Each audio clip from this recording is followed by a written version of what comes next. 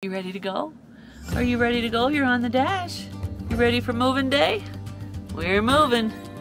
Gee, you gonna let us drive a little bit before you start talking to us? Probably not. Gee, what are you doing? Good morning. From a little dead-end street in a small little town called Nuevo Tingo. This is where we camped last night. It was a peaceful, quiet little place to camp. Curt walked down to the little town square a couple of blocks away and had some breakfast.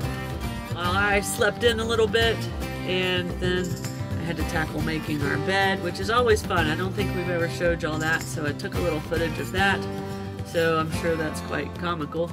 But we've got the van ready to roll, and we are headed to a new, cool, exciting place. But I shouldn't call it a new place, because it's very, very, very old. So let's go. New territory here in Peru.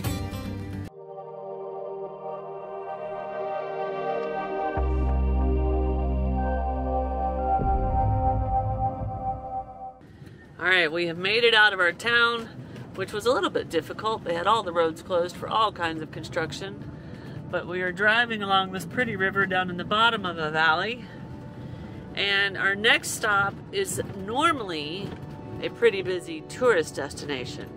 But they've had a lot of landslides, big ones. Roads are closed for like a year, 6 months.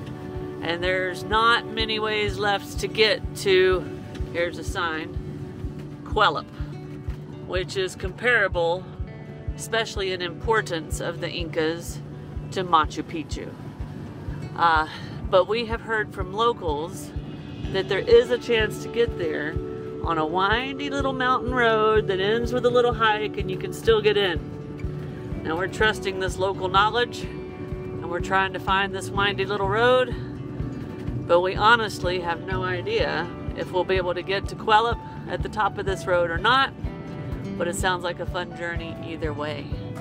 So let's go see if we can find a back entrance to a major tourist attraction that's actually almost closed. Did I get that right, Curt? I think so. We're excited to go. It's like the poor man's Machu Picchu, but nevertheless significant to the Incas, so I'm excited to see it.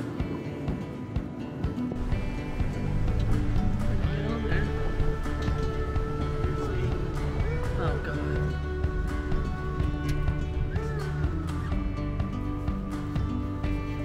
Alright guys, here's an example. We haven't seen a lot of refrigeration. We've been looking for meat. But look at this meat just hanging here, drying, and there's flies all over it. Steams. And it smells. We gotta go. Nope, you're okay. You're fine. You're plenty fine. You got a foot. You're plenty good.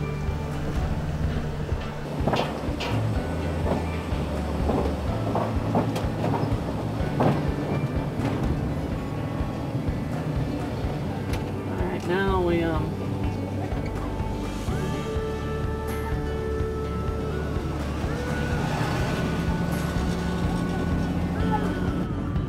Alright, we have turned off of what they call a main road, which was actually a little tiny road, onto an even tinier road that the only way we can see it on the map is by looking at the satellite. It does not exist on Google Maps.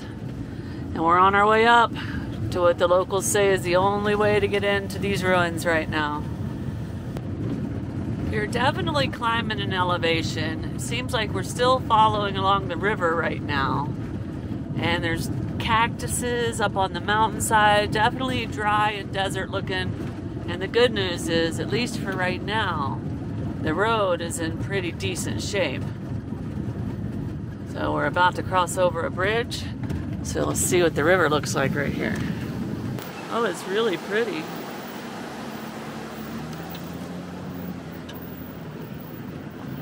Alright, we keep climbing up. I think this is about a 20-kilometer drive up here. But again, this is definitely a back road into something that could very well be closed.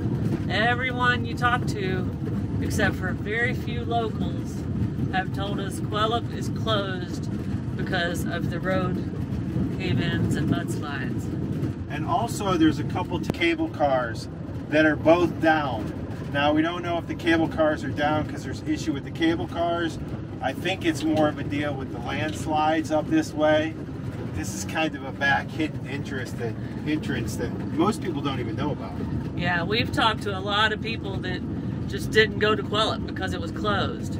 So if we manage to get in on this back door, we'll be pretty lucky because it's definitely something that was on our list. So the guy said Quelup is Cerrado.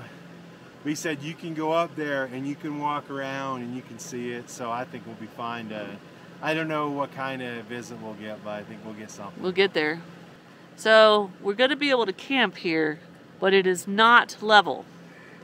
Not even close. Not even close. So Curt is borrowing these sandbags that are here, and we're going to try to get a little bit more level.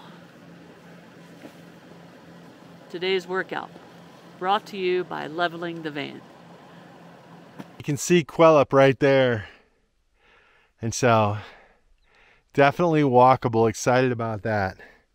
And as for tonight, you can see the front is way lower than the back, even now. But I put that big sandbag up there on both sides and then one of our blocks. And still, we're leaning forward, but it's gonna have to work for one night, guys. Because tomorrow morning we're headed up there. Pretty stoked. 500 structures up there, one of the most important cities to the Inca culture way back so many years ago.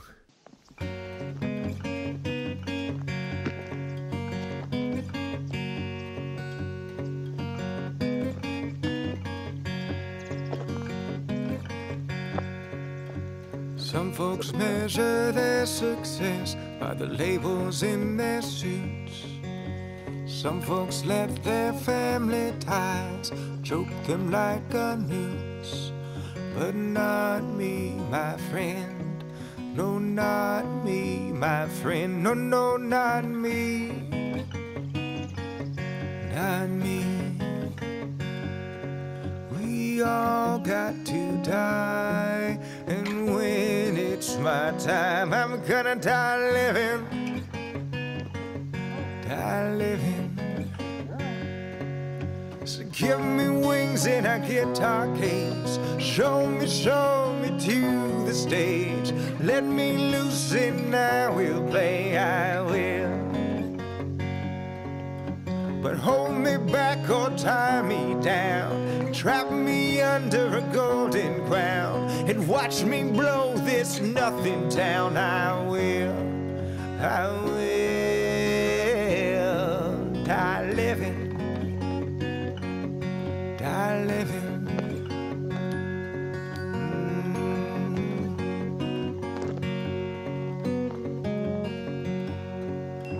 Some folks argue politics till it drives them mad.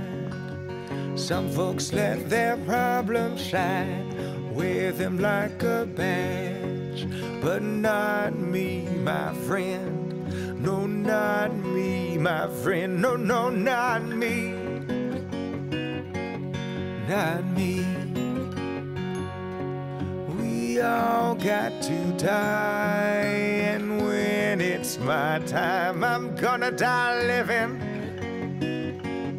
Die living. So put me on a jet airplane and take me to a foreign place and fall in love with a stranger's face. I will. Show me something I ain't seen. Take me someplace I ain't been. I got my music and my 06 string, and I will die living. Die living. Die living.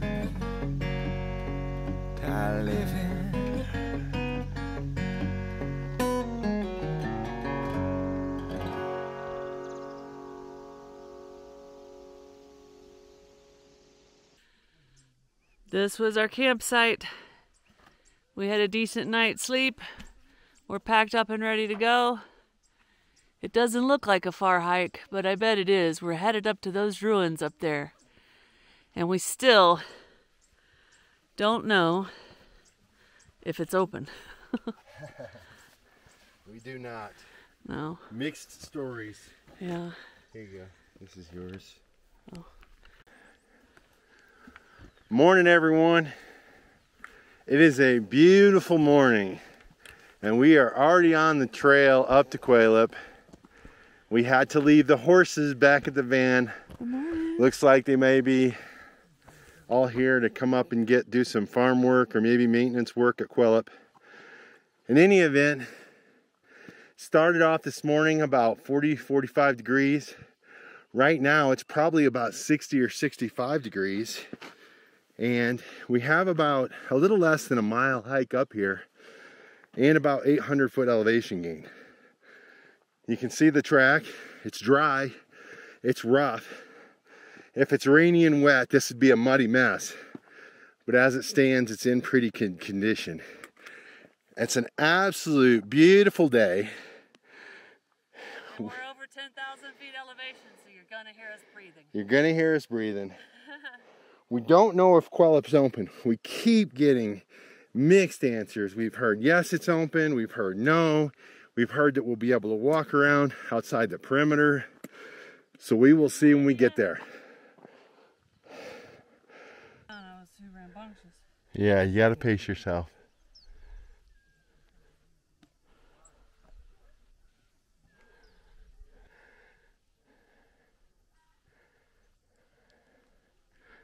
So we're coming up through this trail, and here's an adobe house, a mud house. I can't tell if it's what the construction type is. Probably adobe block. We see a lot of this in northern Peru. What we've noticed so far is this seems to be a little bit more economically challenged area. So definitely more humbling. And also, to be honest with you, we've had a hard time finding supplies and provisions.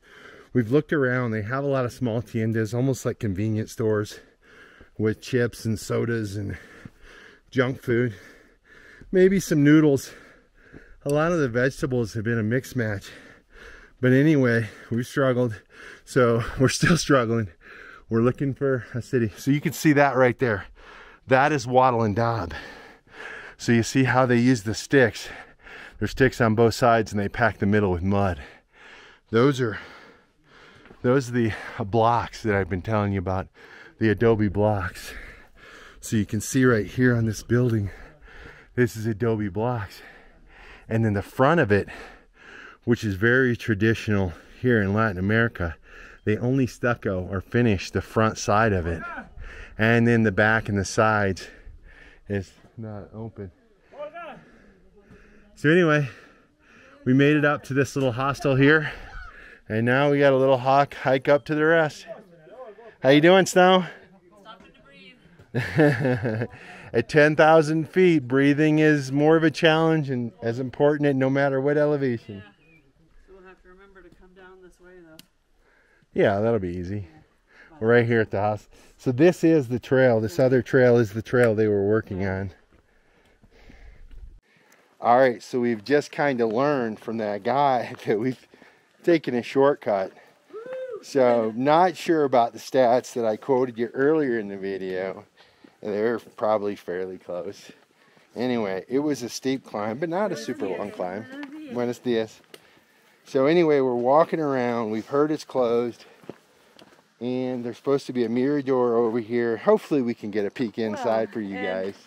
And this thing's so important to the Incan history that I'm okay just getting to see the outside. The fact that we're even here is pretty amazing. One of my favorite things about these last couple of hikes in this kind of arid, dry environment is the amazing wildflowers. Purple, pink, yellow. Here's peach. It may be dry, but it is colorful.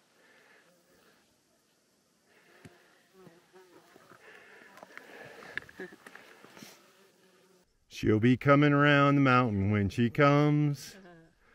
She'll be coming around the mountain when she comes. All right, we're getting closer. These are more organized steps. Again, we've seen videos of them working on this trail. not long ago. So clearly we've made it up to that area. Not quite there, just under 3,000 meters.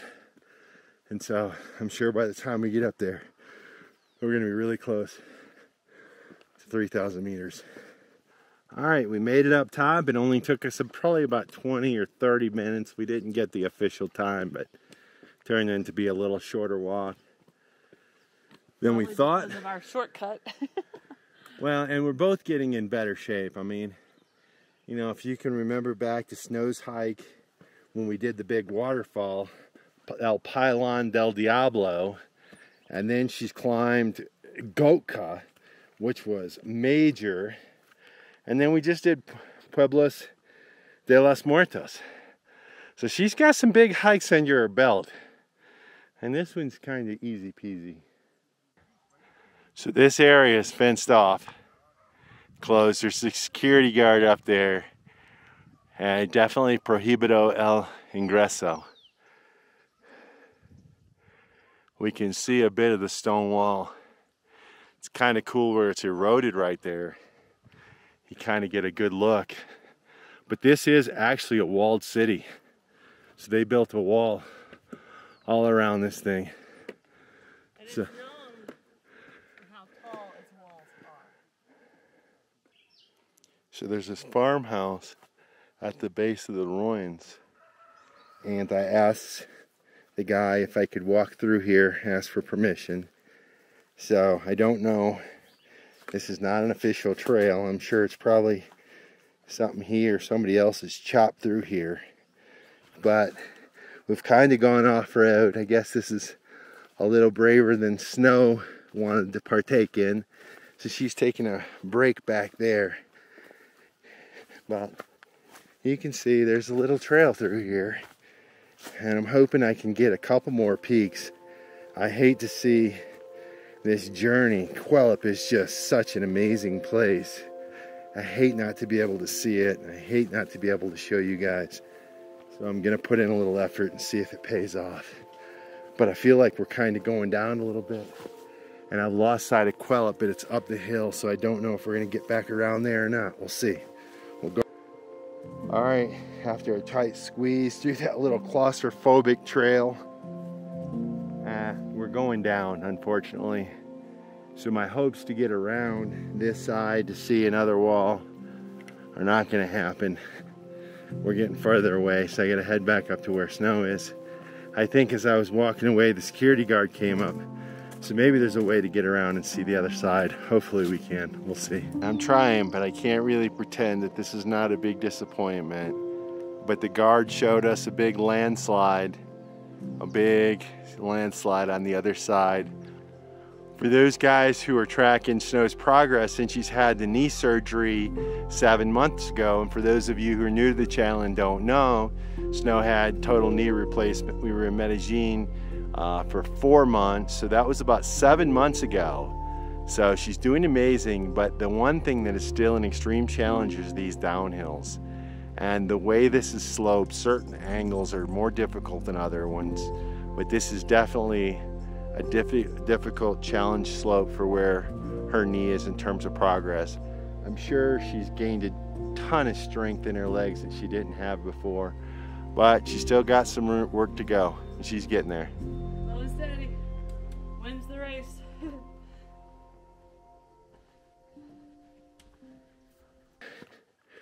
All right, I made it down in 2 minutes, 9:02. But when I got down here, I realized the 360 that Snow had tucked away in the backpack was no longer with me. So I had to run all the way halfway back up the track to pick that up. Hopefully the lens is not scratched. But they're still down here packing up the limestone and carrying up the mountain on these horses to fix this landslide and to safe this thing up so they can get it open back up. Hi, how you doing? ¿Cómo está? Buen día. Buen día. Ah, baby. ¿Cuántos años? 4 meses. 4 meses. Wow. ¿Cómo te llamas? ¿Cómo me llamas? What's her name? Lauren Cristel. Cristel. Loading. Loading Cristel. Hola, Loading Cristel. Ojos es azul. Mucha.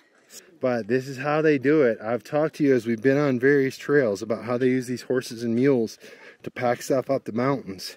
And so down here, they're loading up these bags with this limestone.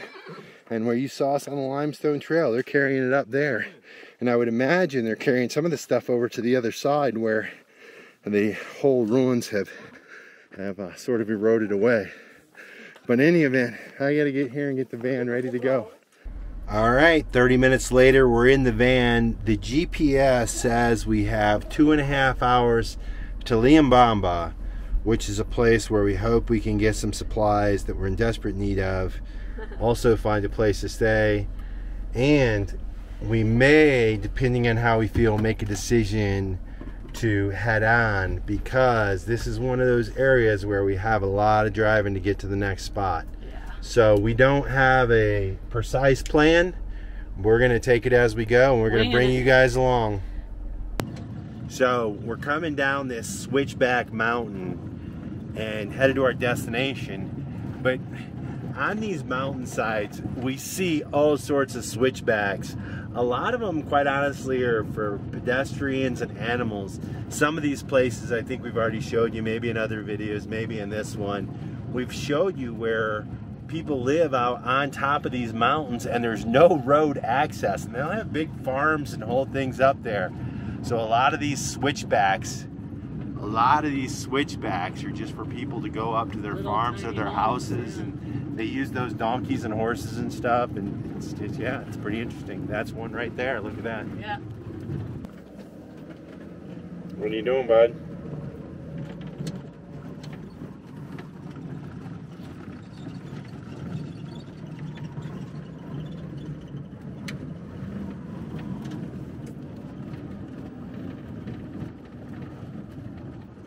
One big happy van family. Oh, she was spreading out the beans. Oh, yeah, it looks like they're drying.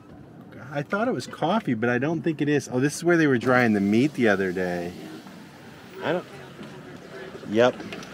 I don't know what that is, but it's some kind of seeds. It's not coffee. We've seen coffee all over the place.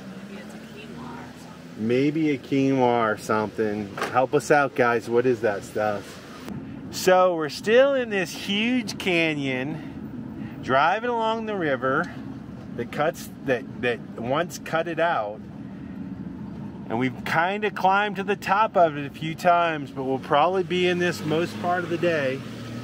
Along here you can see they have rock quarries. They just pull the rocks right out of the river, and they have a crusher set up over there, and they have a classifier, so they'll make the rocks into different sizes to make different products, roads, concrete blocks, etc.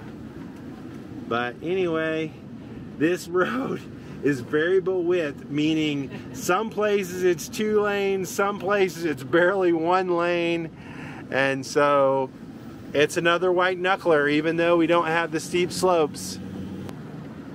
Another thing that we've seen a lot along here is these pedestrian bridges to get across the river. Little cable trolleys. Yeah, or cable trolleys. So in a lot of places you can't cross. There's no car bridge. And up here you can see there's another one of those little quarries on the side of the river. It's a really pretty river.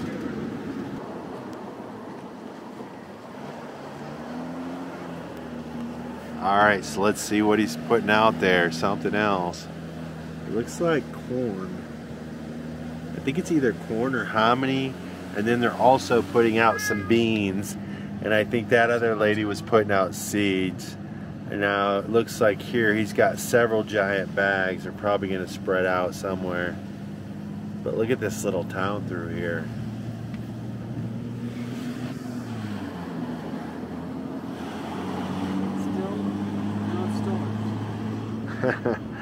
Still nowhere to buy food. No stores. Still hungry. We've been cruising right along. 30 minutes to go. And here we go, waiting on construction. To all my friends, those darn construction workers. Liambamba's got some gross weight vehicle maximums, we are qualified, so we can cross the bridge and continue our journey.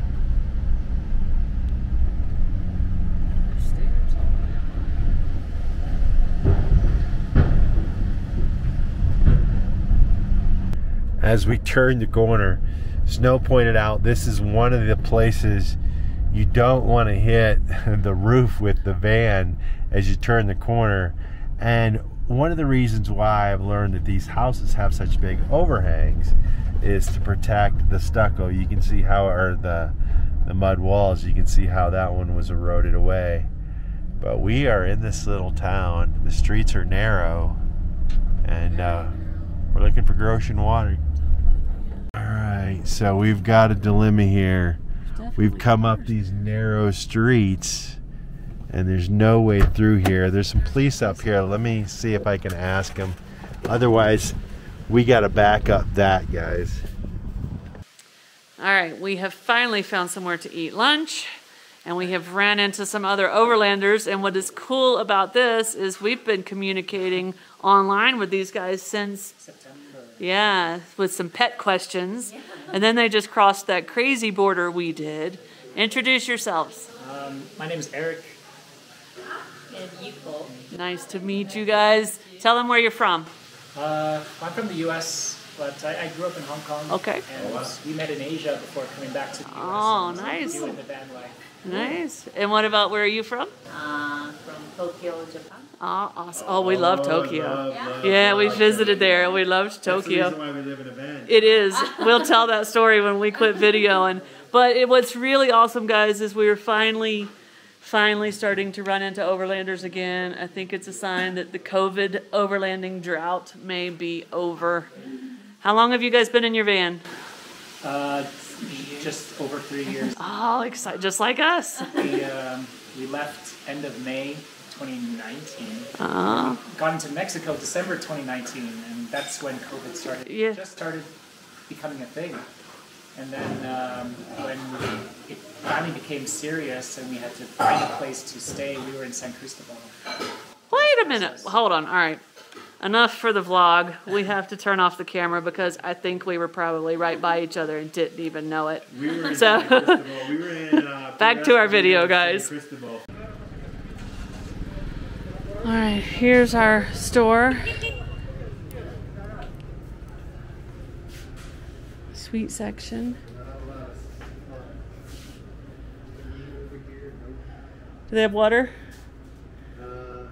We ate lunch, ran into some overlanders that we've actually been talking to quite a bit online, so that was cool.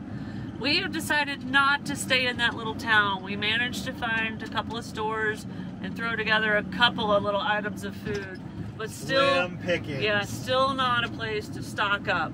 So we've decided not to stay there, which means we've got a 3-hour drive across an Andes mountain range. And we're gonna come pulling into our next town that we're gonna camp at about dark.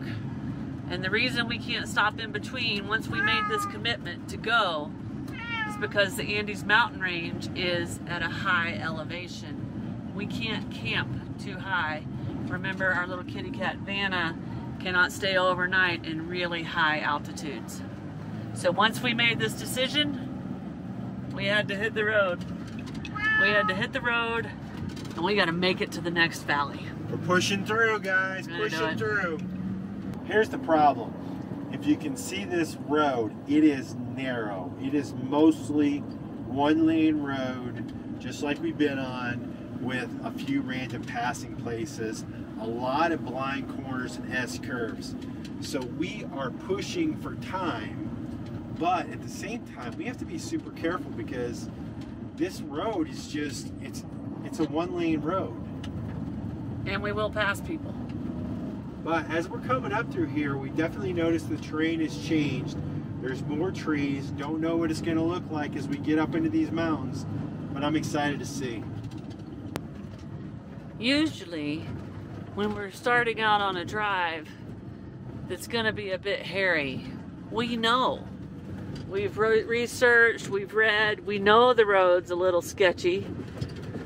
Nobody said anything about this road being a little bit sketchy, and so far coming up out of that town, it has been narrow with big drop-offs, blinding curves. Kurt's already told you that. But I think what's a little weird about this one is in some sections the pavement is in really good shape. So I think maybe locals would tend to drive faster coming around these blind curves. It's been a bit sketchy, hasn't it, Curt? Yeah, we already passed a car earlier in the day. It was all banged up like it had a head-on collision. And quite honestly, if you meet a car head-on, there's no place to go. You have to stop. I mean, there's a tope here. Yeah, you got to figure it out. So, figure it out. So we're hoping this road isn't this way the whole way. Y'all cross your fingers, because if so, it's gonna... We probably bit off more than we can chew. Yeah, but we do the research, and this just did not pop up on our radar as a road that would be like this one. So hopefully it is short-lived. Whew. Glad Kurt's driving and not me. All right, 2 minutes after I said, let's hope it gets better, it has deteriorated quickly. But at least the cars can't fly through here, and that's good. Whew, looking for the silver lining. And 30 seconds later, when we are time crunched, we come up on road construction. You know, I was looking for a silver lining, and the silver lining I can find is at least they're filling this giant pothole that we don't have to drive through now. I bet it was as bad as the one we just went through, so it's a good thing. We made it through that construction site with the construction workers filling potholes, which actually has been about the only thing that has improved the conditions of this road. We went through about 2 or 3 miles of repaired roadway, which was nice. It's still narrow and windy, but we've climbed to about 11,000 feet, and we're kind of almost on like a little high plane. So the road is a little better. It's still narrow, but we're making decent time, so hopefully we'll make it. Curt is doing some intense concentrating on this drive. Not only is it windy and curvy, and we have to worry about cars coming around the curves, but there are sheer drop-offs along the edge of this road, so there's no room for error. But the road is in some decent shape. We just have some stuff we have to watch out for. Yeah, these drops are as sheer as any of we've seen. Unfortunately, we're not going to be able to take the time to show you. But yeah, aside from being asphalt in fairly good condition, it's narrow and just as sketchy. See the road a bit on. I think this is as pretty of a mirador as we've seen. Stunning. We can see so far. Down below us, we can see some switchbacks coming up a mountain and a canyon. We can see some other canyons in there, but we just have such a big look at the Andes Mountain here. And the sky is so blue. It's not something we've commented on, but in Ecuador, it was mainly rainy season, and we got blue skies, and that just makes this pop. But we don't have time to stay long.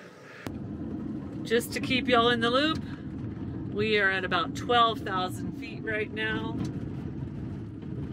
And Curt is maintaining our time. It still says we'll get to our hopeful campsite around 4:40, which is really good. We've got a buffer before dark, but this drive is gonna wear on Curt. He's gonna be exhausted. I'm just so nervous. You guys probably already know I'm afraid of heights. And I think Jay's squawking because we're up at 12,000 feet. Yeah. So we need to get over this high point and get back down in altitude. So we're working as hard as we can to make it happen. And staying safe. And fortunately, we have beautiful views while we're going through this stressful drive. So we are up above the trees, and the rocks are starting to change, the type of rock. They're getting darker. We seem to be getting away from the lime rock material as we climb up over this mountain range. And the way these big rocks stick out of these smooth grass mountaintops, it sure is pretty.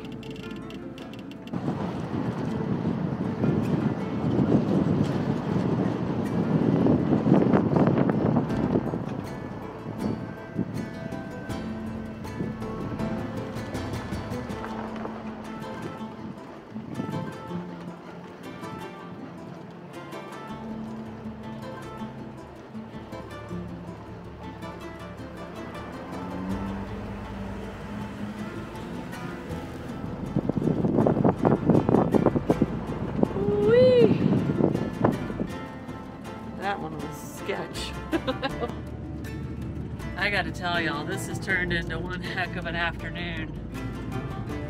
I know it seems like we've got a lot of drama going on our channel sometimes. We had no idea that we were gonna encounter a road like this. We knew we were crossing the Andes Mountains, but we had done research, we had done everything, and there were no blogs, no videos, no posts on iOverlander to tell us that this road was gonna be maybe one of the scariest we've driven. Now it is paved for the most part, but I think that may even add to how scary it is, because I think I said this earlier, the locals can go faster. They know where the curves are. They know where the blind spots are. So we come around these curves and there's a car coming right at us. Now, thankfully, there's not a ton of traffic. We've probably passed, what, 10 cars? I don't even think even now. But you just don't know when they're gonna be there. And it's, this has been a traumatic afternoon that we did not expect. So it started off with a little bit of disappointment this morning with Quelup being closed, and it turned into a sure enough white knuckle afternoon, and it is not over, but I think we're gonna make it to our camp before dark and get settled in. But man, guys, you got anything to add to that, Curt? Or are you just driving? Not a typical day in van life, No. unless you're snowing Curt, and then yeah, it's pretty typical. Pretty typical. Seems like we're starting to come down in elevation, but the road's still pretty much a mess. But I gotta tell y'all what Curt said a minute ago. I would have given anything to have had it on film. But he said, my butt is clenched so tight, I'm gonna poop a pencil.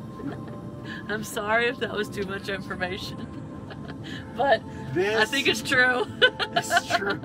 It's true.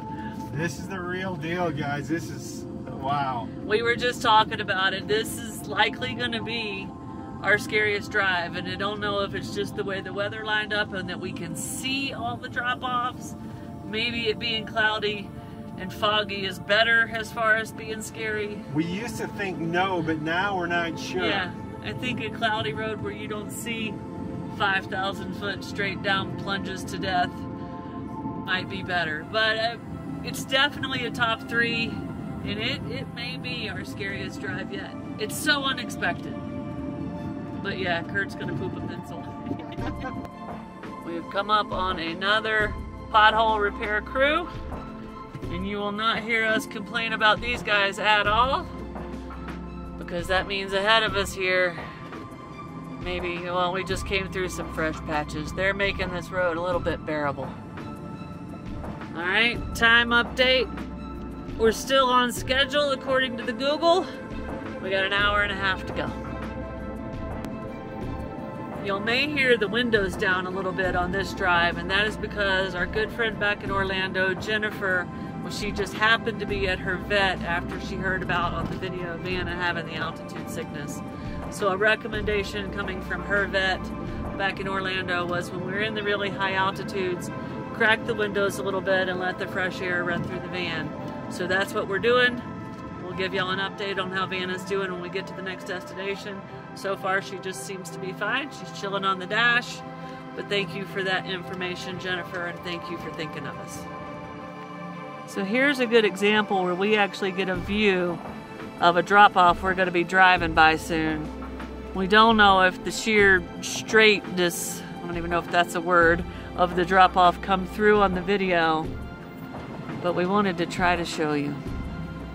Straight down. Alright, a little behind the scenes info for you guys. We decided to stop. I walked, I don't know, maybe a football field or so down the road so we could get a good shot of the van driving down this road.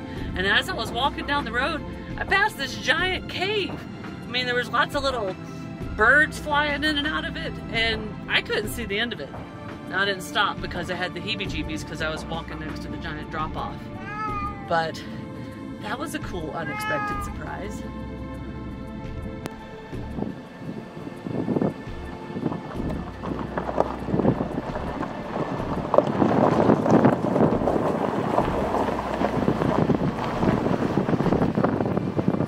Okay.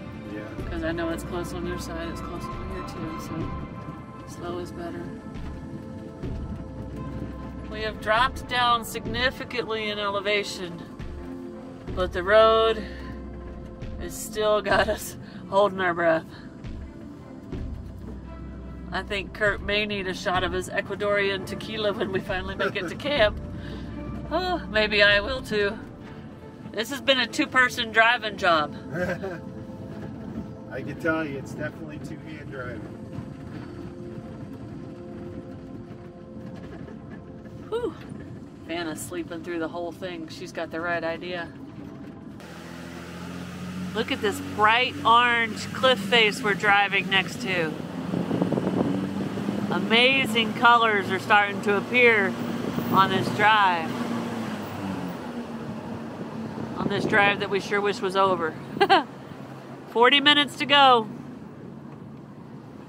We have made it down to the riverbed, down in the bottom of the valley. That was a hairy drive. Good job, Curt. Still not quite to the camp, but I think the scary part of our journey for the day is over. And we are around 4,000 feet for those of you that are tracking.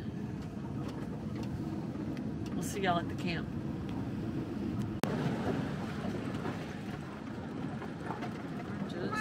Continue on Route 8 for 7 kilometers.